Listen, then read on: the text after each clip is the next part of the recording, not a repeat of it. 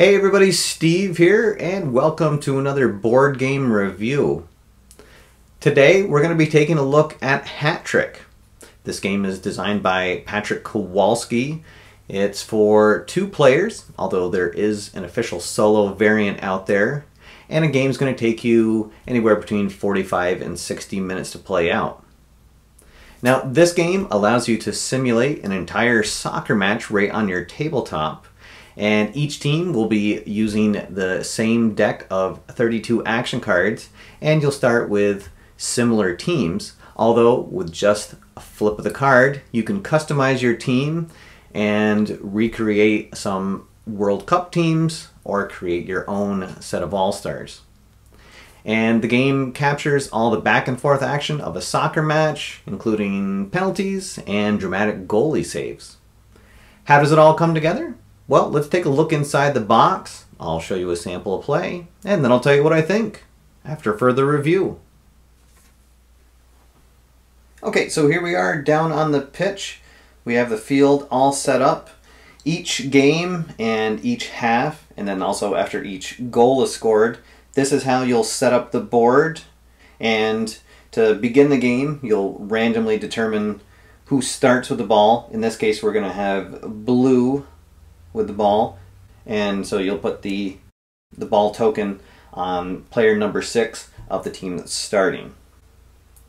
Each team has players with jerseys numbered 2 through 11, and the 12th player on the field, of course, is the goalie. Each of the player cards will have 2 sides. The first side is their normal side, and you'll see there are 2 different sets of ball icons, and this is their strength when they're on offense, and on the bottom is their strength when they're on defense. And you'll notice that player cards, that the ball icons, they're either on the left of the card or on the right of the card, and this is going to come into play with each of the action cards and how the players move and which players are allowed to move. We'll show you how that goes here through our sample of play. And the reverse of the card is their star side. It has a star symbol on top, and generally this is the stronger version of that player. And what's neat about this is it's a very easy way if you want to recreate a World Cup match. It comes with this reference card, and simply all you do, say you want to play the USA, you would just turn player number 6 and player number 8 over to their star side, and then that would represent the USA team. And so you can see some of the stronger teams will have more players with more stars. If it shows player number 1 as the star, then you would use the star goalie cards instead of the normal goalie cards.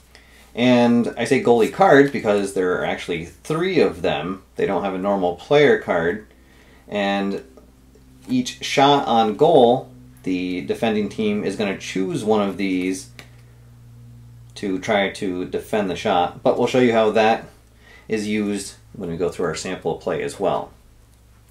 Each team has an identical deck of 32 action cards, and there are 3 different types of plays that they can have. These ones with the yellow coloring on them represent short passes, and this is where the attacking team will attempt to pass the ball 1 line forward. The cards with the orange on them represent long passes, and this is where the attacking team will attempt to pass either 1, 2, or 3 lines forward from where they are. And then the cards with the green on them represent dribbling, and this represents a one-on-one between the player with the ball and the defender directly in front of him, and the player trying to move forward while still controlling the ball. Each turn is resolved fairly simply and quickly. We'll go through a turn here and we'll show you what happens on a short pass, and then I'll just quickly tell you the differences with the long and the dribbling, and then we'll do a shot on goal, and so you can see how everything sort of comes together. The other cards that I haven't mentioned are, there's 3 different shot cards, and they're colored to match the action cards. So there's green, orange, and yellow, and these are going to be different strengths for shots on goal, and they go from +2 for the green cards, 3 for the orange, and then +4 for the yellow cards. And you can see there's 3 of each of these as well to correspond with the 3 goalie cards. Alright, so a turn, each player is going to draw 3 cards in their hand, and then they're going to choose which card to play. So first, the blue team here, looks like they have 3 short passes, and he has 2 strength 4 and 1 strength 1. So we're going to play this strength 4. The red team will choose a card as well, and then we'll reveal them at the same time. After both players have put their card down, they'll draw a card back from the top of their deck so that they have 3 back in their hand. The next step after the cards are revealed is movement, and this is where what side the ball icons are on corresponding with the player cards comes into play.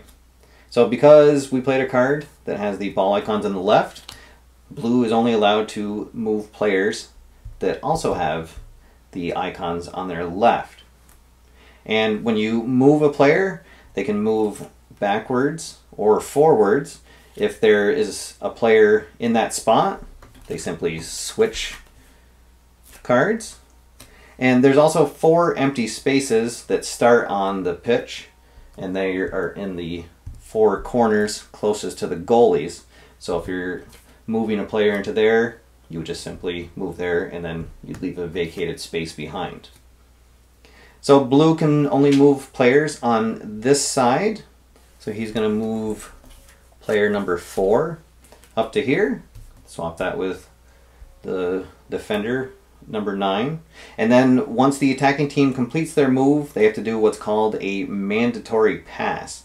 And what this means is they have to pass the ball to somebody on their line here, and in this case we'll pass it to player number 4, and then the red team or the defense will now do their move. So same thing, they have to adhere to which side card they played. So the red is going to have to move somebody on this side of the field. They're going to swap player number 6 out for player number 7. So now we go into actually resolving the card. So the blue team is playing a short pass, meaning they're trying to go 1 forward. And what we're going to do is we're going to add up to find what the strength of the action is. And how you do that, for the attacking team, you add up all the ball icons that are on the top half of the card. So in this case we have 2 from player 4, 2 from player 6, and then we have 4 from the card itself, for a total of 8. Then the defense does the same thing, except they're going to add up the icons from the bottom half of the card. So they have 1 from player 8, 3 from player 6, and then 3 from their card, for a total of 7.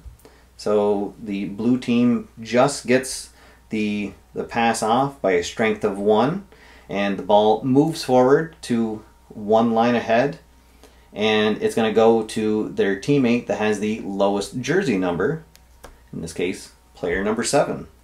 Then you'll just simply discard those cards, and then you'll start the next turn. Okay, so we just saw what a short pass would do. The only difference with a long pass, if the attacking team plays a long pass, after they reveal the card, they have to say whether they're going to try to pass it 1 line, 2 line, or 3 lines in front of them. And then when you're figuring out the strength of the play, instead of totaling up the strength from the line where the play originates from, you're going to determine the strength of the line where the pass is going to.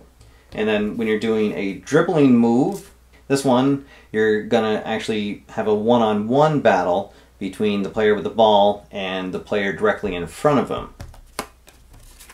And so you're just going to compare the strength of the defender's icons and whatever card was played, along with the strength of the player with the ball and the card that they had played. If you ever do get into a situation where there is a teammate in front of that player, then they automatically win and he passes the ball in front of them. Or if you have a situation where a player has the ball and there's a blank space in front of him, then again, he automatically wins and just moves into that space. And so let's say that the blue player had just played that card and moved player number 8. You'll see that that now puts them into that front line, which automatically triggers a scoring opportunity. So as soon as that happens, the players will end that round and start the new one with a scoring opportunity. It plays somewhat similar, although there are a couple differences, which I'll point out here. First, each player is going to select their card to put down, but instead of drawing back up to 3, they do not. Instead, they'll just have 2 cards left in their hands. Then the managers reveal their play, and we do the movement. So the same rules apply. First, the attacking team is going to move, and they played a card with the symbols on the right. So he's going to move player number 11 up, and then the player will pass to a teammate on his line. So he'll pass it over to number 11. And now the defense gets to do their movement, and here's the other change, is that the defense is now allowed to change spots with the player who has the ball. And so the red team did play a card with the symbols on the left, so they are going to move player number 2 down to swap places with player number 11. And now the attacking team has to be able to complete the action of the card that they played to continue the scoring opportunity. In this case, we played a short pass, and that means that he needs to pass it to an adjacent teammate, even somebody diagonally away, either on his own line or one line in front or behind him. So in this case, he has an adjacent teammate right here, player number 10, so he'd pass it over to him. If we had played a long pass, same basic setup, except he'd be able to pass it to any teammate that's in one of the final 3 lines. And if he had played a dribble card, it acts as sort of a wild card in a scoring situation, and what that means is that he does not have to pass and he gets to automatically go to the shooting phase. But for our case, we played a yellow card. He was able to make the pass, so now we go to the shot. So the defender will pick up all 3 of their goalie cards, and the attacking player will pick up the shooting cards that correspond with the color of the card that they played. So he'll grab these 3 yellow cards. And as you can see, the goalie cards, the 3 of them have a plus and a minus symbol in different spots. And what this means is this one would be the goalie guessing that the shot is going to go high, guessing that the shot is going to go left, and guessing that the shot is going to go right. And the attacking cards have the same thing, a shot high, shot right, or a shot left. So the attacking team puts their guess down. The defender puts his guess down. So the goalie is guessing left, and the shot is going high. So now we total up the strength of the shot. So they add a +4 for the shot card, and 4 for the player making the kick, for a total of 8. And we're going to see if the goalie is able to stop that. And how he does that, you'll see that there's a grid here that shows different numbers, and that's how many cards that are going to get to draw from their action deck to try to stop the shot. So this player is in the middle, in the second row, so that means they get to draw 3. He didn't guess that it was going up, so there's no bonus, but there's also no negative to it. If the shot had gone right, then there would have been a negative and he would have drawn 1 less card. And if he had guessed correctly where the positive symbol is, he'd get to draw 1 extra one. So in this case, we're going to draw 3 cards, and we're trying to beat a strength of 8. So we're just going to draw the cards, total up the icons. So we have 2, 5, 6, and that is not going to be enough. So the goal goes in, and blue goes up 1-0. Okay, so I also wanted to show what happens when the defense wins one of these actions, or what happens when there's a tie. So let's say that the blue team is on the attack and they played a short pass.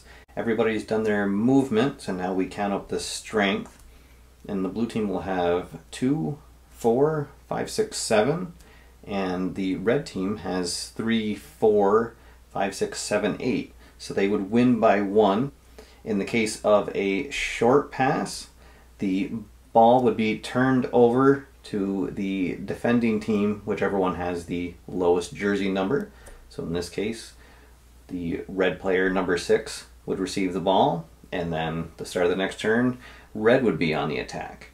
If it had been a long pass, the turnover would happen at the line where the pass was going.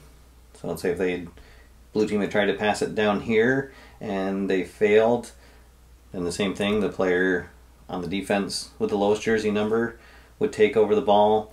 And if it was a dribble card that was played, then the player in front of the player with the ball would take over. And now if there is a tie, if the red team had played a card with 3 on it, the tiebreaker would always go to the team that played the strongest card. But in this case, both have played a strength 3 card, and so when that happens, then you get a foul. And the fouls always go against the defending team. And so the first time it happens, they're going to get a yellow card. And then if it happens again, they'll swap it out for a red card, and the defending player opposite the player with the ball would get removed from the match. Now when a foul happens, if it's anywhere in the middle of the pitch, the play would be considered a success, and so you would move, so in this case of a short pass, they would move it up 1 line. The next action would be a free kick, and what's going to happen, the managers will move a player, but this time the defense will move first. Let's say that red will move up there, and then the blue team would move, the attacking team would move, and then the attacking team gets to play a card, and regardless of where they are on the pitch, it will be considered a scoring opportunity. And then you would resolve it the same way that you would a normal scoring opportunity. Now if the foul happens down here, and let's say that it was on a dribble action, and a foul had occurred, and the play would have resulted in the offensive team going to the scoring line, then you would get a penalty kick. And you would resolve it the same way you do a normal shot on goal, except that the goalie is going to draw 1 less card than he normally would during a normal kick. Okay guys, so there's a look at Hat Trick. Now I didn't go through all of the different scenarios that can play out. I just wanted to show you real briefly how a sample turn would play, give you an idea of the ebb and the flow of the game. And it really is an interesting strategy game because there's no random element to the game. Each player has the same players on the field, and they each have the same exact deck of action cards.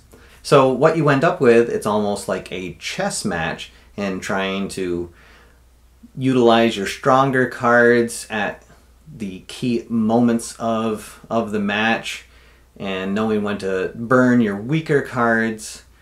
And it's very, very interesting. One of the things that really clicked for me that I thought was a neat touch is when you get down for a scoring opportunity, is having to complete that action before you can get the shot on goal, where you can use the dribble and that automatically lets you pass to go right to the shot. However, that is the weakest shot on goal, where you only get a +2 on the card.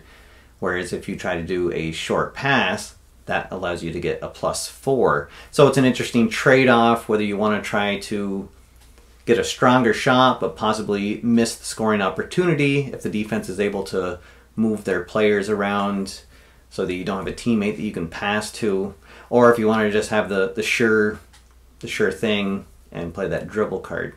This is certainly a game that when you first look at it, it seems almost too simple for what it's doing, but then you realize there's really lots of depth to the game, but not so much that it bogs it down where it's going to stretch out beyond an hour of gameplay.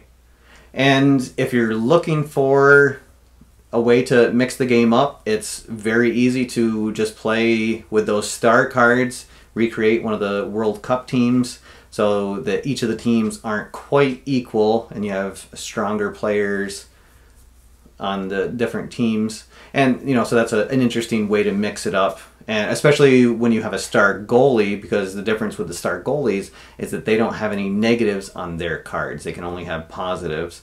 So that will definitely keep the scoring down when you have star goalies on the field. Now, I did mention in the introduction that there is a solo variant, and it's an official solo variant because it was put out on Board Game Geek by the designer. So I'll put a link to that if it's something you want to check out. It's an interesting way to play the game, and it automates the decisions of the AI, where instead of them having a hand of cards, they're just simply drawing the top card of the deck. So it's an interesting way to play out the game, but I feel like this game really shines when you have a two-player game. And as I said, that's the best way I can describe it. It's having like a chess match with somebody and holding on to your stronger cards until you can use them at the correct opportunity. And then of course it's a lot of fun with the 1 in 3 chance when you have the shot on goal of guessing correctly where it's going to, and sort of the thrill if you guess it right, and then of course the heartache if you guess incorrectly. Guys, this is a really fun game if you're looking for something a little different, maybe from other soccer games you played. Definitely this is something to check out. They actually have a couple of expansions that are going to go up on Kickstarter later this year that'll add a little bit more depth and variety to what happens during the game. There's some information up on the website for the game. I'll post links to that as well so you can check it out. But this is really a fantastic game the way it is right now, and if you're looking for a sort of medium weight strategy game that revolves around the world of soccer, definitely check out Hat Trick. Alright everybody, that's all for now. Thank you for watching. My name's Steve, and I'll see you next time after further review.